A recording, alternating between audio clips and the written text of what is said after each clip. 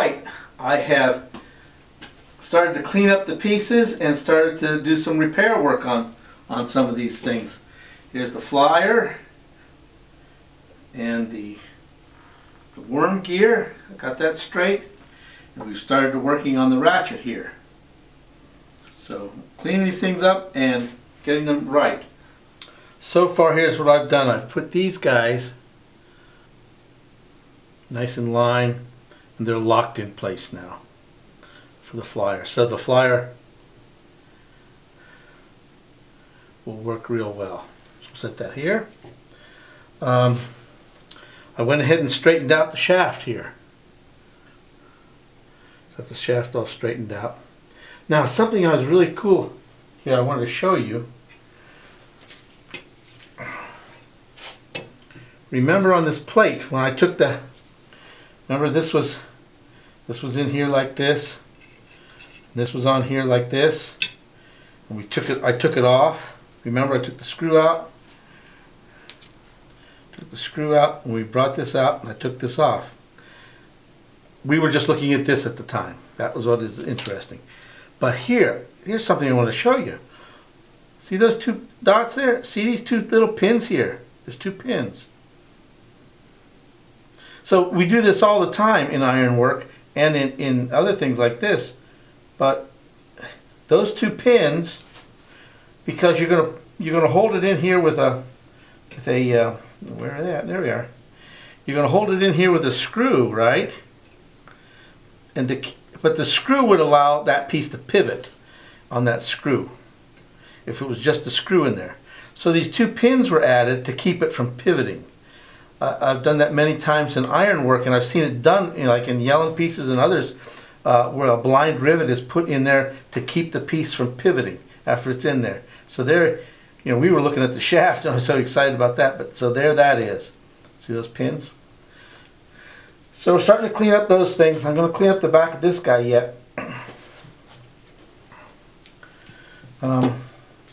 Remember, this is what the gears look like. They're all they're in good shape, but they're a little bit cruddy. You know, of course, you know, over 200 years.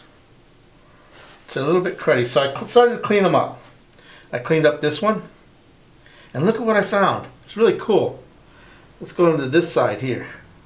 I don't know if you can see it there, but you can see that in the scribe lines for the gears. So the machinist had put a scribe line on here, around there, and here. That was all black and cruddy before, so he could, you know, to lay out his work. Also, what I didn't realize is the spring here. See this? Here's the spring.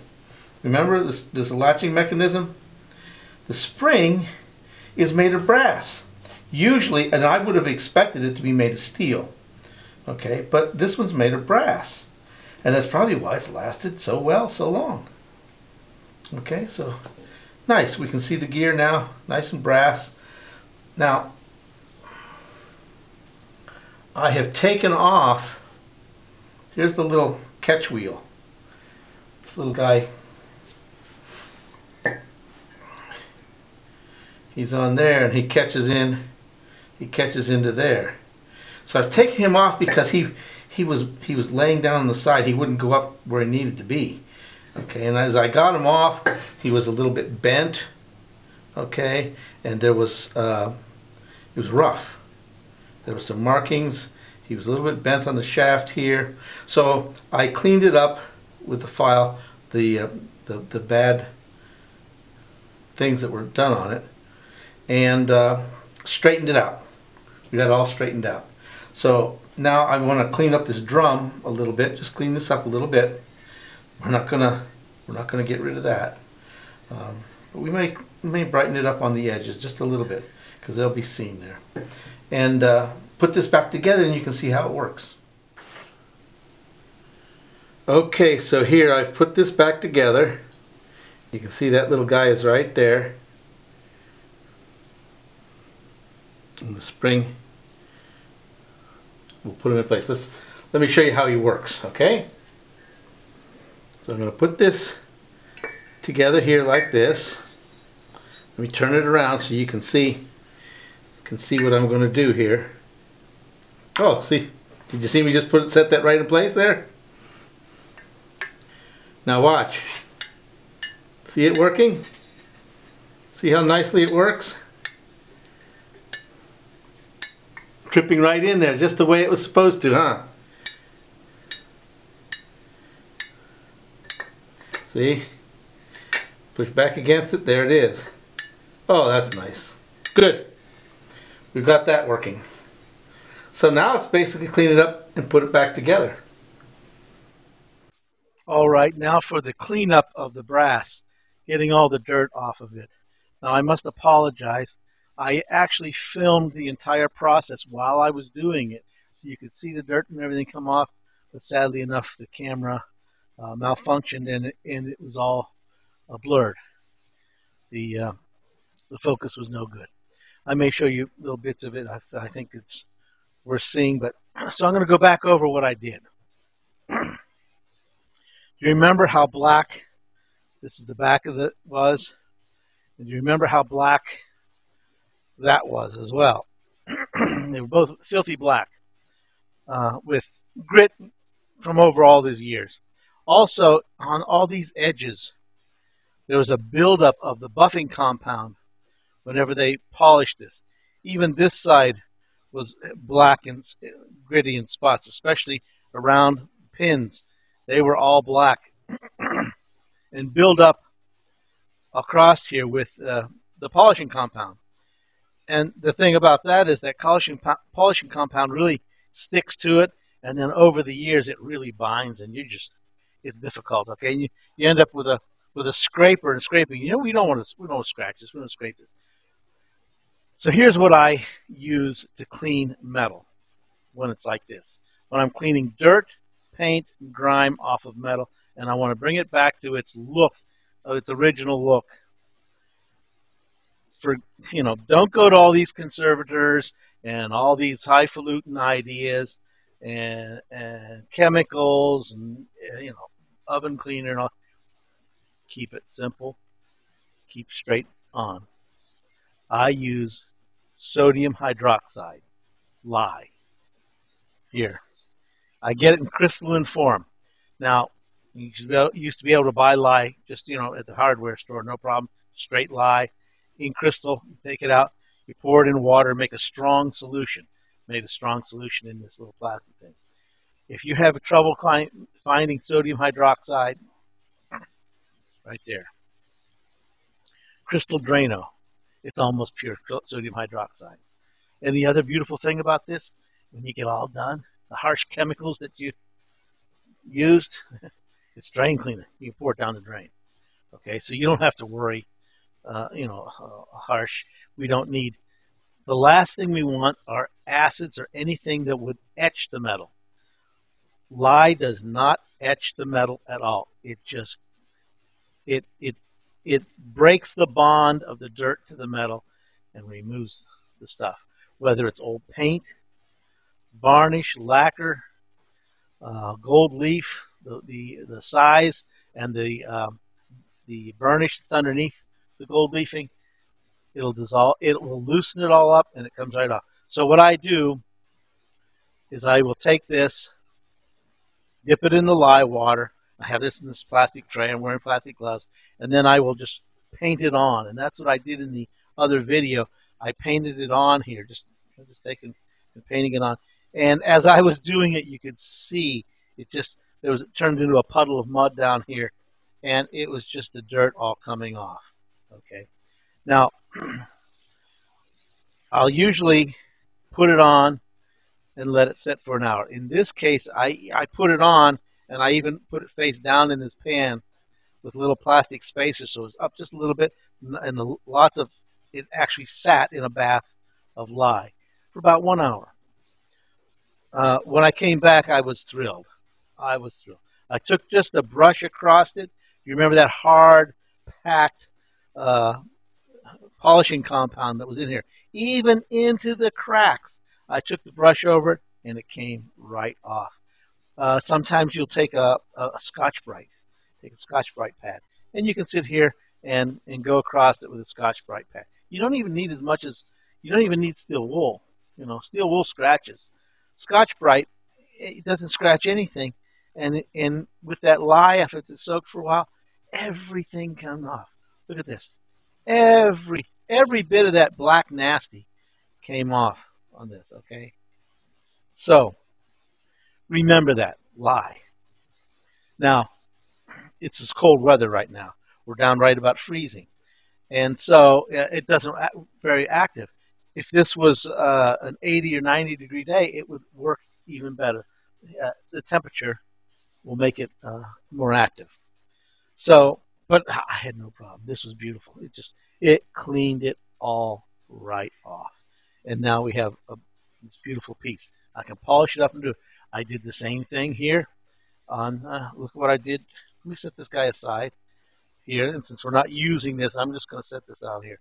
But when I was working it, if you saw the other video, I did all my work in here. In this little plastic tray, the lid from an old tote.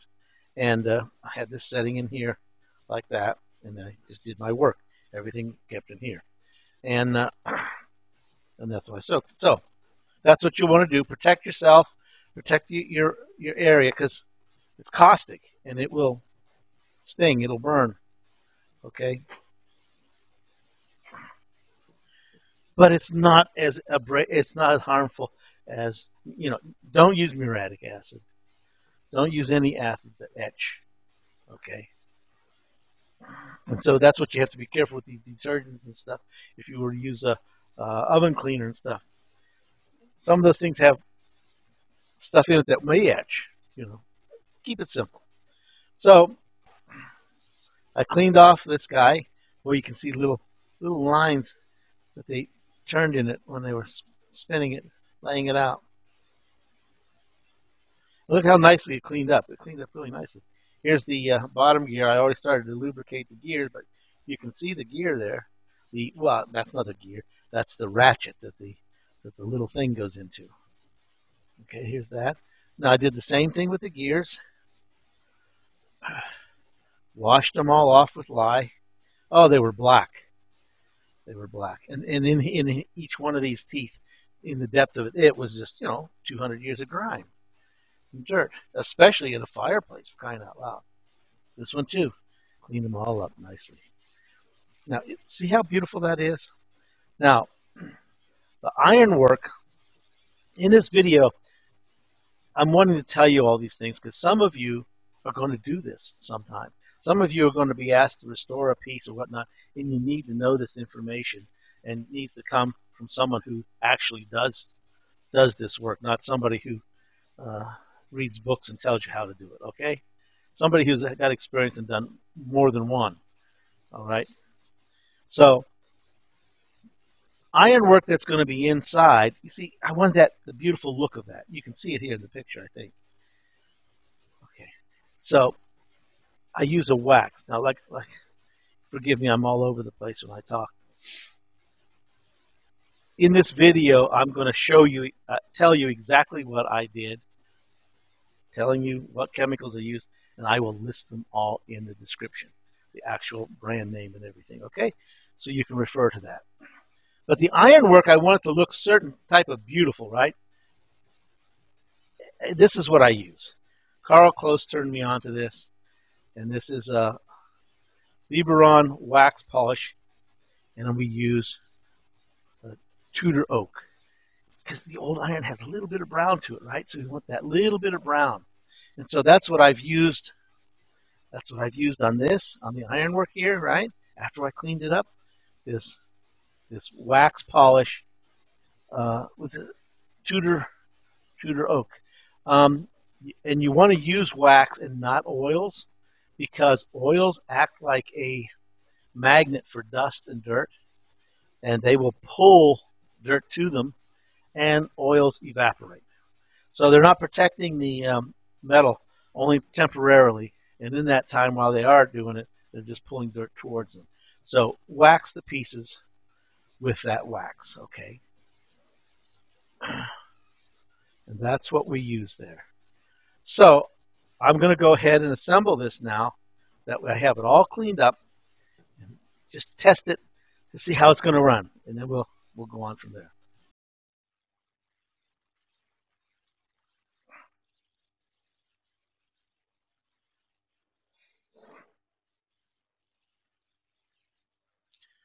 Okay, real quickly, I have put this together. I just want to give it a test fit, make sure everything's fit, working, and right before we go on. So this is just a real quick test fit, putting everything together here.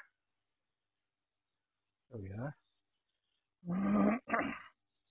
Well, it looks nice anyway, huh? Looking good. Let's try that ratchet here. I'm going to set it down here on the edge so I can work it easily enough. Oh, listen to that. I like that. That's working exactly as it should, isn't it? Okay, let's see what happens.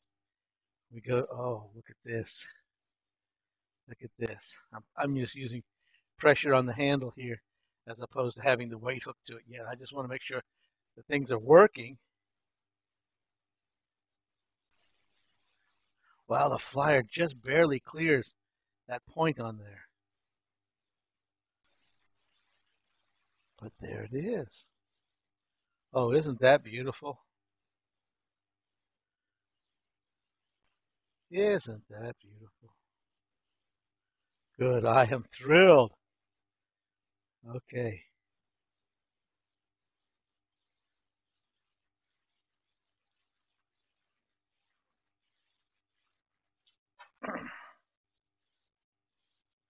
So now I'm going to go ahead and make the